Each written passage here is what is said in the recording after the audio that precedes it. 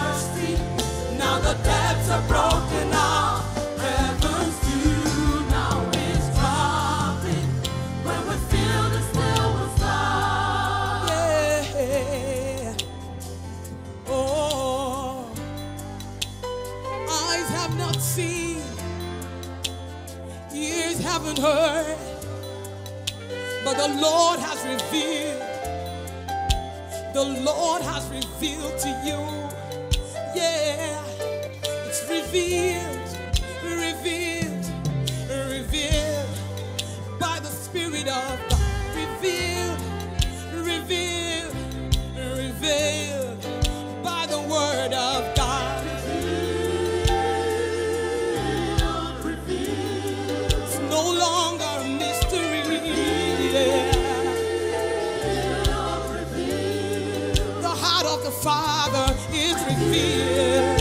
Yeah, it's revealed. His will is revealed. Hey, come on, say, my eyes have seen deep things of God. My eyes have seen the glory is here. The glory is here. Yeah, deep things of God have been revealed. My eyes have seen. Yeah, hey, the glory is here. Say, my eyes have seen. I know. Hey, it's all been revealed.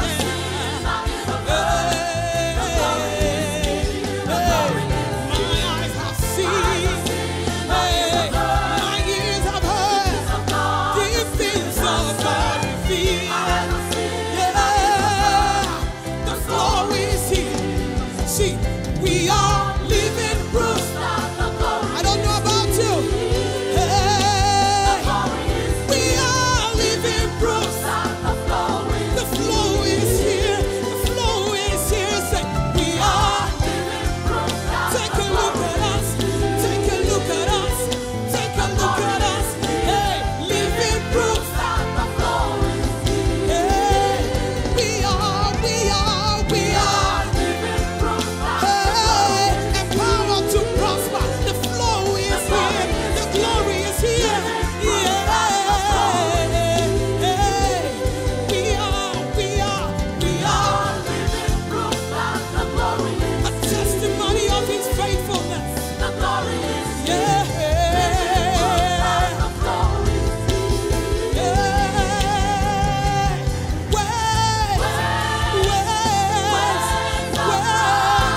Can you believe for it? Can you receive it? Yeah. It's flowing to you right now. Yeah. If you can conceive it, then you can achieve it. Yeah. Nothing's impossible. Wait. It's coming in waves. Oh, it's flowing.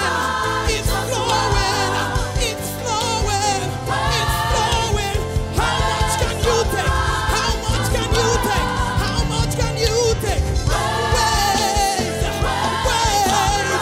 All over this place, all over our lives. Waves. We receive. Thank you, Lord, for waves. Thank you, Jehovah. Thank you, Jesus. We receive it. We walk in it. We are touching it. Hey. Waves. Previously on Freshdew. Now, tithing is not just about writing a check or doing a transfer. It's an act of worship. I usually like to take the first tenth, take it out first before I touch the rest. And then I'll tell God, thank you for the privilege of being able to have some income come my way. You gave me the strength.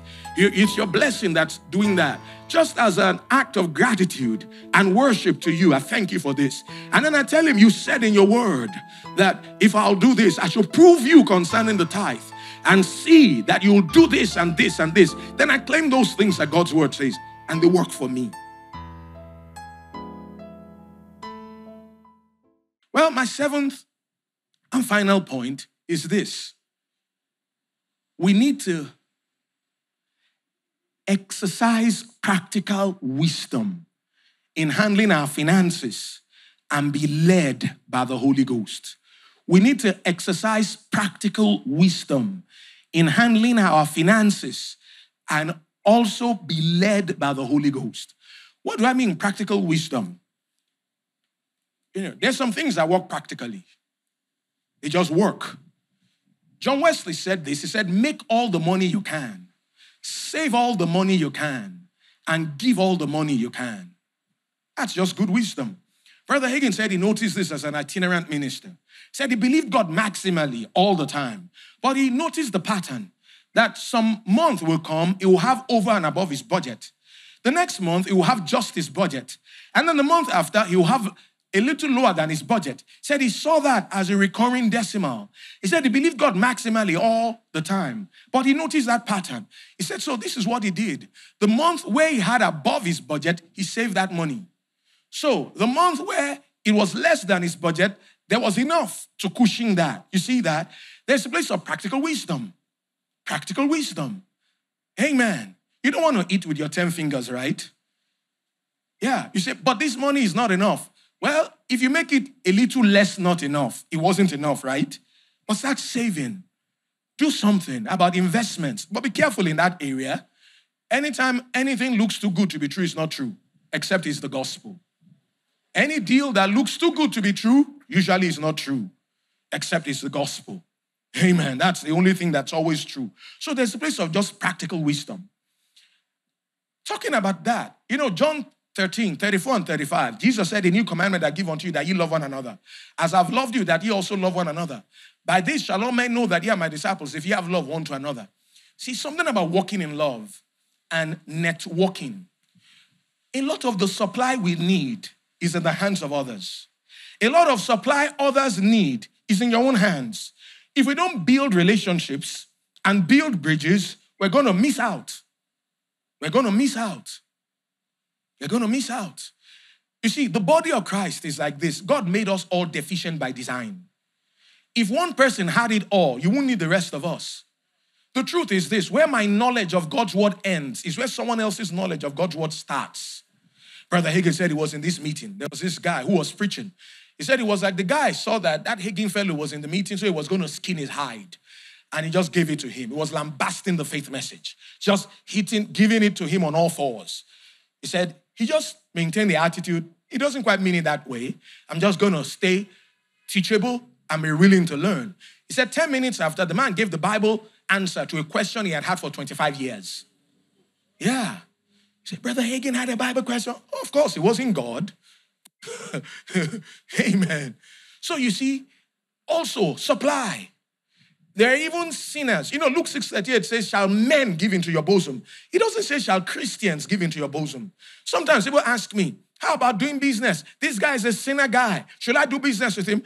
What I usually encourage is, I like when it comes to partnerships, it's best starting a company. If it's a Christian, then it's an equal yoke, right? Particularly someone who believes like you do. But you see, don't let's limit ourselves by not relating. There are a whole lot of unbelievers who are looking for somebody to give work to, and they have a lot of money to throw around. And you're just looking for somebody who's honest, who will deliver quality service. And that's why we can't be nasty, right? That's why we just good manners, like Pastor keeps talking about. Amen. Just good etiquette, just being courteous, just building relationships, just stuff like that. There was one man, I'll never forget this. Because of how I treated him and greeted him, he called me. He said, I like you. He said, I want to help you. I want to bless you. If I tell you the way he wanted to help me, you will laugh.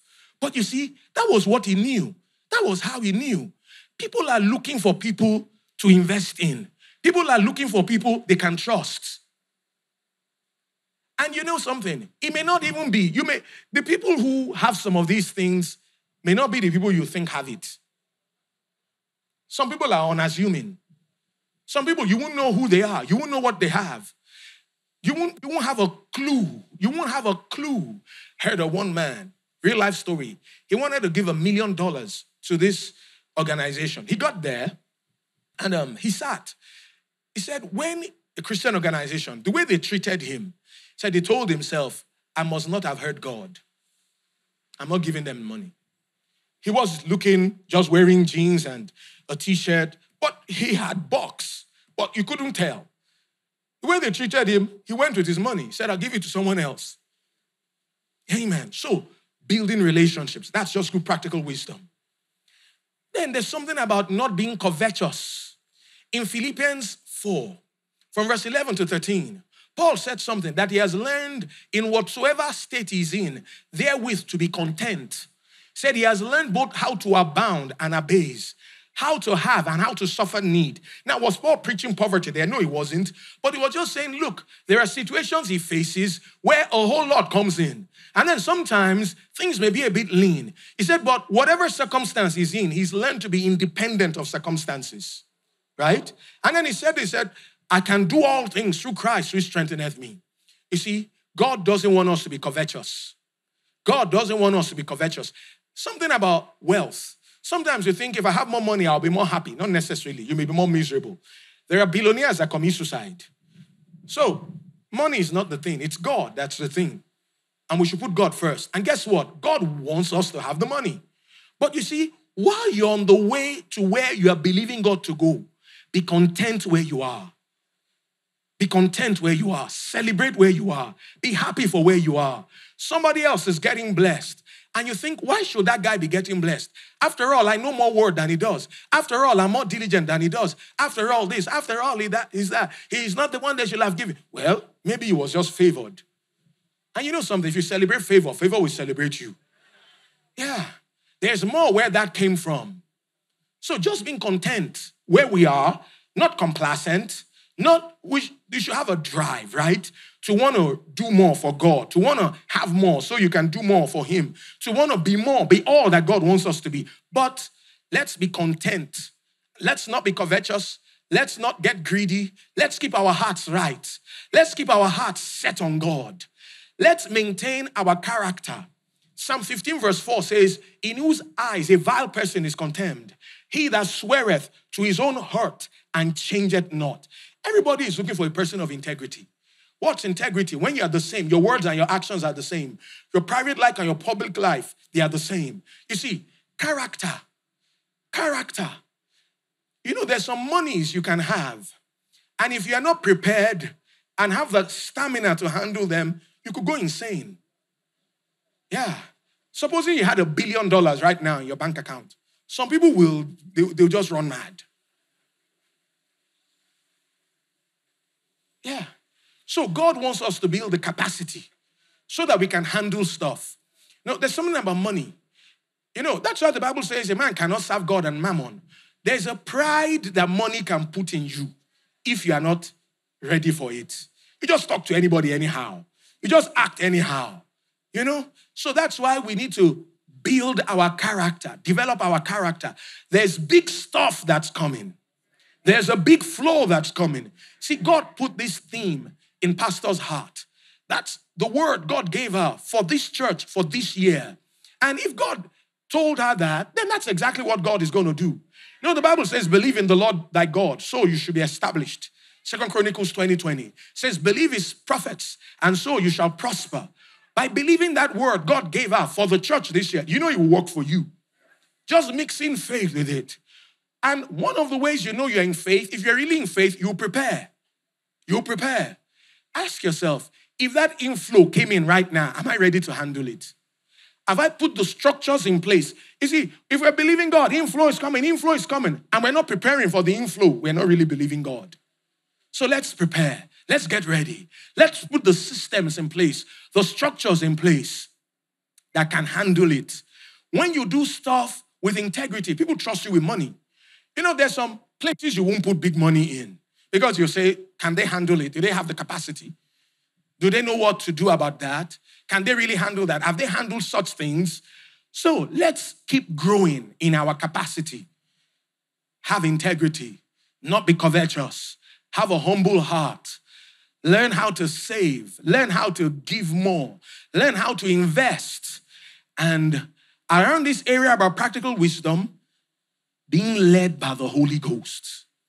Romans 8:14, the Bible says, for as many as are led by the Spirit of God, they are the sons of God. Verse 16 says the Spirit itself, or the margin says himself, beareth witness with our spirit that we're the children of God. Isaiah 48:17, it's the Lord who leads us in the way that we should go. He teaches us to profit. Brother Hagin said, February 1959, while he was in El Paso, Texas. Now, that meeting, I've heard that story from his mouth, Novel Hayes' mouth, a number of people's mouths. And he was preaching in this church. He had this habit. He would go to the edge of the pulpit and just stand there. You know, he was doing that. He tripped. He fell. And to steady himself, he put out his right hand. It got broken bad. It was real bad. There was a nurse in the church who had to help. The bone was sticking out. Well, they took him to the hospital. He was admitted there for a while. And second day, Jesus walked into the hospital room, picked the chair by his side, said, well, I told you 2 days ago that I was going to talk to you further about this. Yes. Said, you know why this happened? You got out of my perfect will. You were in my permissive will. Now, I didn't do it. I didn't cause the accident. It wasn't my will. I didn't want it to happen. But if you had continued the way you were going, you'll have died at age 55. You had neglected your prophet's ministry. You had put your teaching gift first. That's why you got into that trouble. And I had to allow it. At least I got your attention now. Wasn't my best way of doing it, but it's what happened. Well, he told him, he said, if you will follow the inward witness, I will make you rich. He said, I want you to teach my people how to be led by my spirit. If you follow the inward witness, I will make you rich. He told him this, I'm not opposed to my children being rich. I'm opposed to them being covetous. Then the Lord explained to him how the inward witness works. Sometimes you're thinking about doing something, you're praying about it, particularly when you pray in tongues. And the more you pray about it and think about doing it, you just have a hesitancy, a check, an uneasiness on the inside of you. Well, that's the Spirit of God saying, don't do it.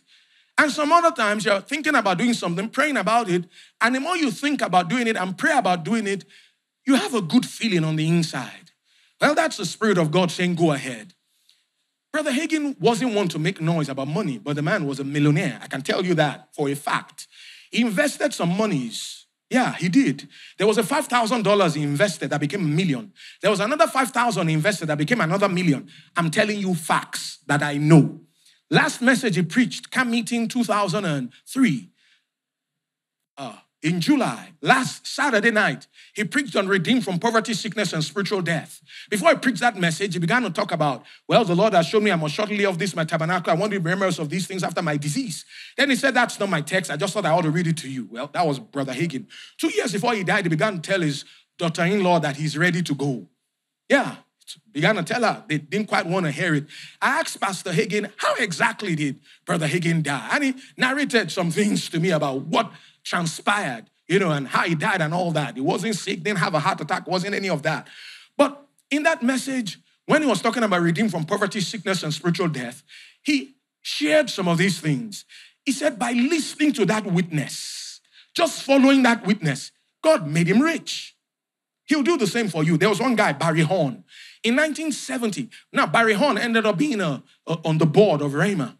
Barry Horn was involved with the business, and things had a partner. Things weren't quite working right. So he decided to come out. He got his share of the money. It was $5,500 in 1970. He began to spend and live on that money until it became $50. Then he got a hold of one message, how to train the human spirit.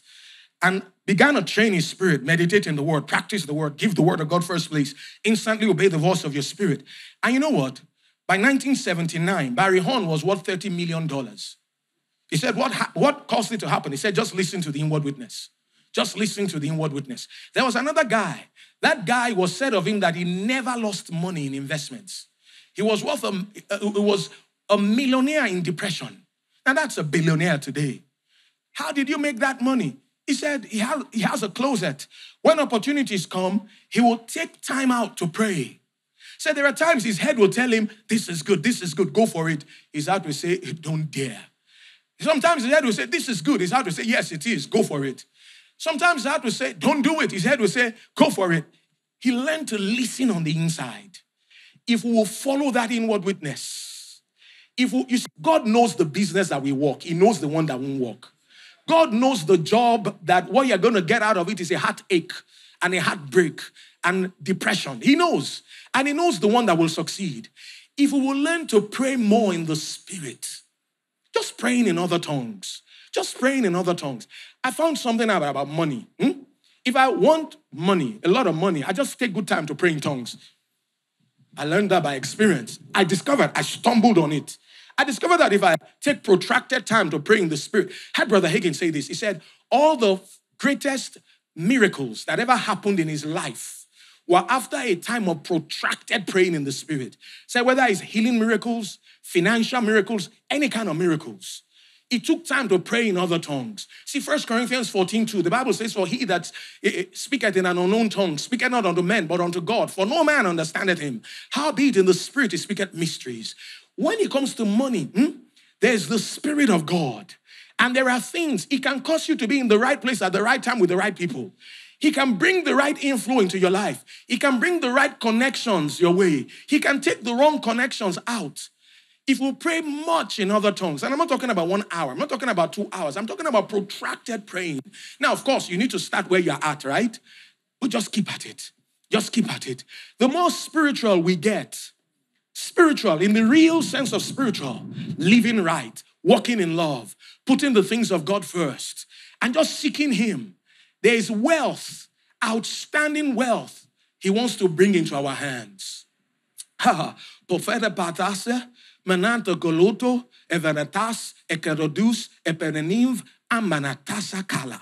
Yeah, some things happened in the past, and you had your fingers burnt, and then you shied away, and you said, I'm not going to flow in that anymore. I'm not going to try to move in that again. But listen, said the Lord, forget about the mistakes of yesterdays and yesteryears, and walk on with me. For this is a new day, and it's a new dawn, and there are fresh opportunities that lie ahead. And so yield to my spirit, saith the Lord, and flow with that witness that's within your heart, and you will see that which I will do that will astound you.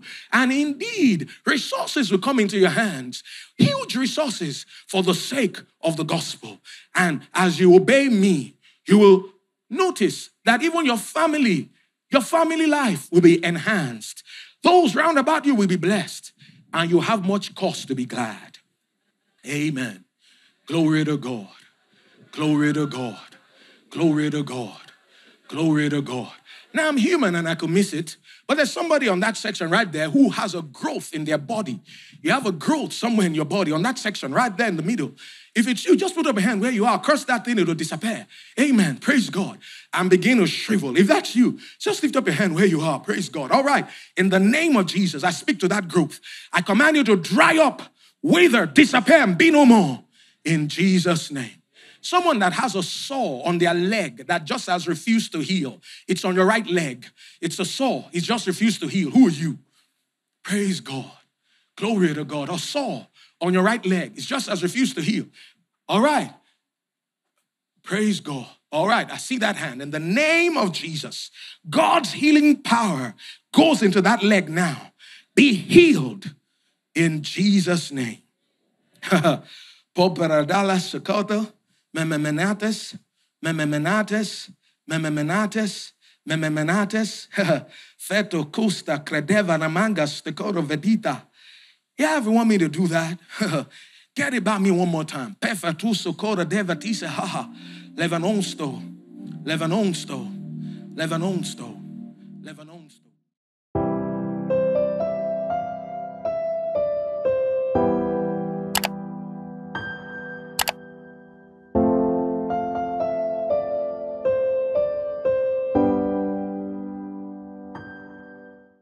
Thank you for watching Freshdew today with Pastor Nkechi Ene. We trust you were blessed by today's episode. For further information on Freshdew, please call us on 0700 Freshdew, which is 0700 3737 4339. If you're calling from outside Nigeria, the number will be +234 700 3737 4339. Our phones are open from 9 a.m. to 11 p.m. GMT +1. You can also send us an email to info@freshdew.tv and we'll be glad to serve you. We also invite you to like, follow, and interact with us on our Twitter and Facebook pages @Freshdew TV and also on Pastor Nkechi's Facebook pages @Pastor Ketch. For more information on how you can partner with Freshdew and receive Pastor Nkechi's monthly letters and weekly MP3 gifts, please visit our website www.freshdew.tv. Once again, thanks for being with us today, and we look forward to seeing you next time on Freshdew to receive fresh inspiration and direction for your life.